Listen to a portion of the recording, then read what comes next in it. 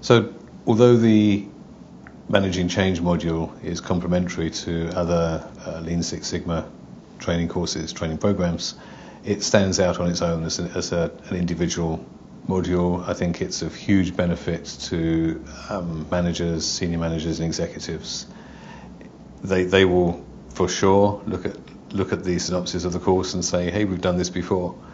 Go on the course, go on the training, and see all those things you've done before condensed into 2 or 3 days of focused training with some role play, with the opportunity to reflect and see what value that module really brings to you. It opens up your eyes, your awareness of yourself, the awareness of your team, your stakeholders, your customers. So it stands out on its own as a standalone module. I recommend it.